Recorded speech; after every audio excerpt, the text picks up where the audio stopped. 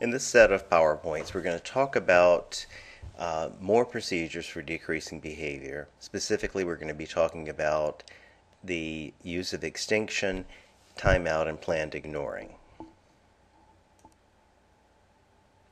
We mentioned this earlier in the presentation on differential reinforcement procedures, but when we use procedures to decrease behavior, we have to consider the intrusiveness of the intervention. Intrusiveness is defined by several things. First of all, how much of a person's freedom is restricted by using this intervention? Does it impact the person's freedom or choices significantly or only to some minor degree? You also have to consider this with the severity of the problem behavior. In other words, does the nature of the problem justify the level of intervention that you're using? It would be very difficult to justify a very restrictive intervention with a relatively minor problem behavior. Also, you have to consider how much physical contact is necessary and how much is part of the intervention. And then finally, how aversive is this intervention? In other words, how unpleasant will the person find this intervention, and again, how much is justified given the nature of the problem. If you have a very serious problem behavior that is causing physical injury to the person or other people, to what extent is the intervention justified? In terms of types of interventions and how they correspond to levels of intrusiveness, as we said before, differential reinforcement is the least intrusive. It also should be the foundation for any kind of intervention you do. So if you're planning on using something more restrictive, for example, removal of desirable stimuli, at that same time, you should always be using differential reinforcement. You should always be reinforcing the person and increasing some behavior that you've selected. Extinction is more restrictive than just using differential reinforcement because it exposes the person to some level of risk. There's the extinction burst, and there's the potential that it could be misused or used incorrectly. And then removal of something desirable should be recognized by you as type 2 punishment. So in other words, contingent on the person engaging in a behavior, you're taking away something that person values.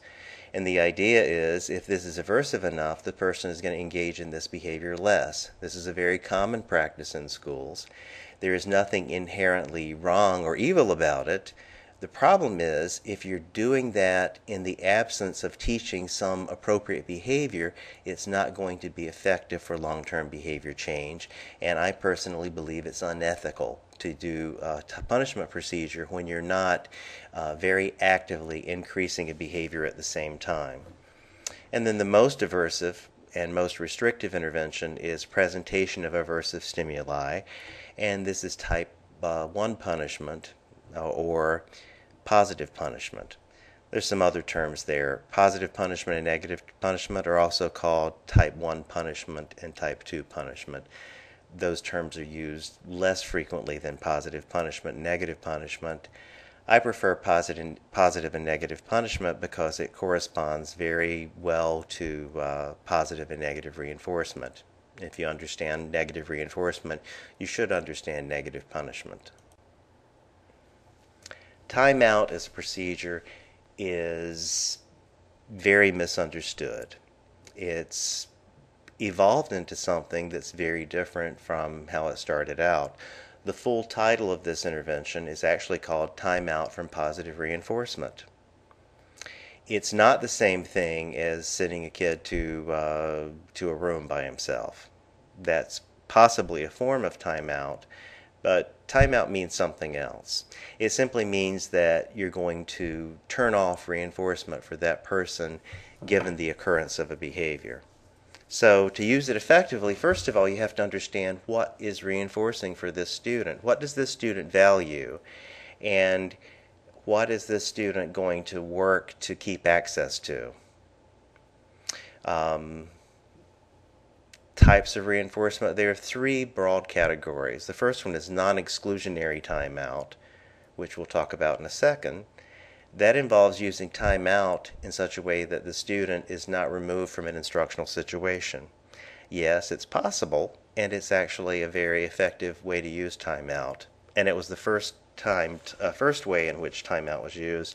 Then there's exclusionary timeout, which involves removing a student from an instructional situation but not taking the person to a different room. And then there's the most restrictive, which is isolation exclusionary, and that's taking the person to a timeout room or to another environment. And we'll talk about each of these briefly. Extinction, before we get into timeout, has to do with withholding reinforcement from a behavior that's been reinforced in the past. Extinction should be part of any kind of behavior reduction procedure you're going to use, because no intervention to decrease a behavior is going to be completely effective unless you reduce the amount of reinforcement the person gets from engaging in the problem behavior. To use extinction, you have to know what the reinforcer is. In other words, you've got to know the function of the behavior. What are the outcomes of the behavior that the person is trying to obtain? So, what's the person after, and how can you prevent the behavior from paying off?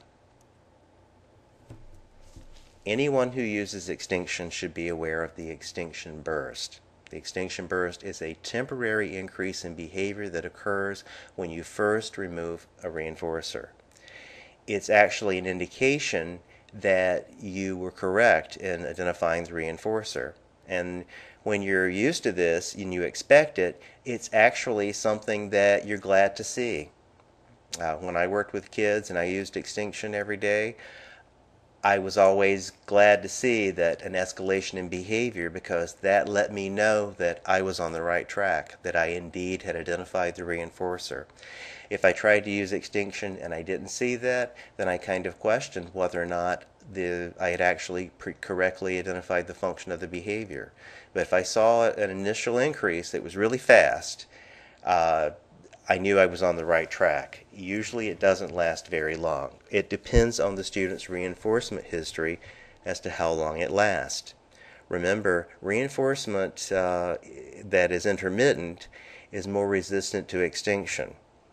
We know this because of reinforcement schedules. Like if you reinforce a person every third or fourth time, extinction is going to be more difficult to obtain. A lot of problem behaviors are reinforced intermittently, so don't expect extinction is going to be a real quick way to change behavior. However, it's something that you should use along with reinforcement procedures. Also, another aspect of extinction is spontaneous recovery. Spontaneous recovery happens when you've used extinction and then there's a period of time when the person is away from the setting.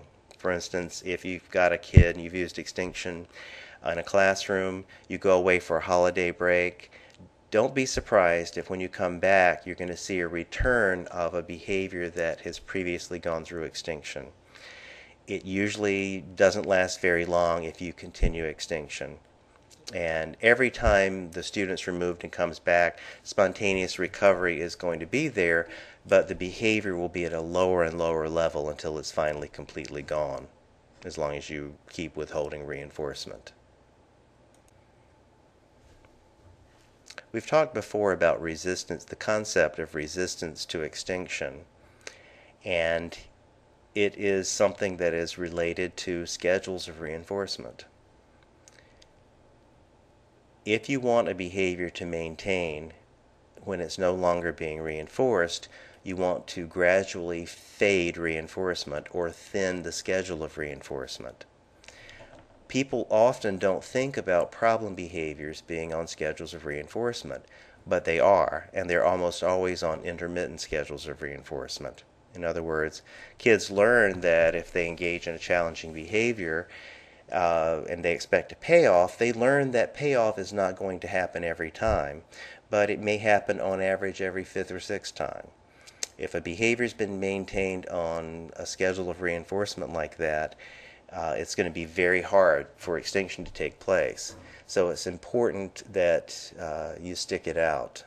And it's also important that you do other things. That's why extinction by itself is not an effective way to change behavior for a number of reasons. For one reason, it's going to take a long time to work, and more importantly, if you're only using extinction, you're not teaching the student an alternative behavior. You're not giving that individual another way to meet his or her needs.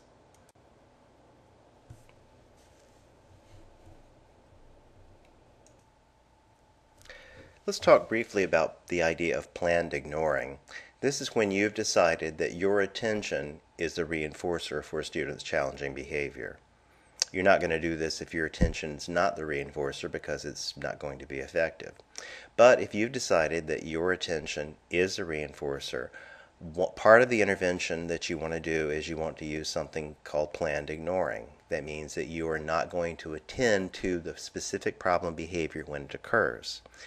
However, you've got to have something that you are going to do. And this is especially important if you want to communicate to classroom assistants or paraprofessionals or visitors in your classroom not to attend to a problem behavior. Give them something else to do. For example, say something like, when Woody does this behavior, you go and reinforce other students who are doing what they're supposed to be doing. That's usually what I would communicate to my paraprofessionals. It gave them something else to do. Also, it uses proximity praise and it uses modeling. And if this individual or student sees other kids being reinforced for doing something differently, it's likely to have a positive impact on their behavior. If the problem is that other kids are attending to some problem behavior, then you might have to do something differently. Remember the group contingencies we talked about? This is a good place to use them. You can have other kids earn reinforcers for not attending to the problem behavior of one of their peers. Sometimes this involves taking some time to do some modeling and role play and having kids practice this kind of behavior. In the beginning, it might seem a little awkward, but it actually can be very effective.